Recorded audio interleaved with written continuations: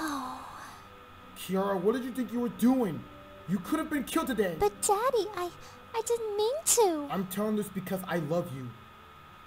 I don't want to lose you. I know. If something would have happened to you, I don't know what I'd do.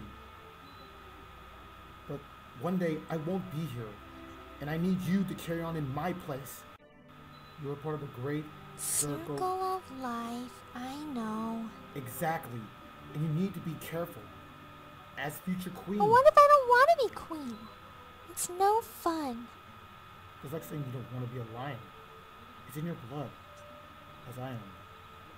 We are part of each other. Oh!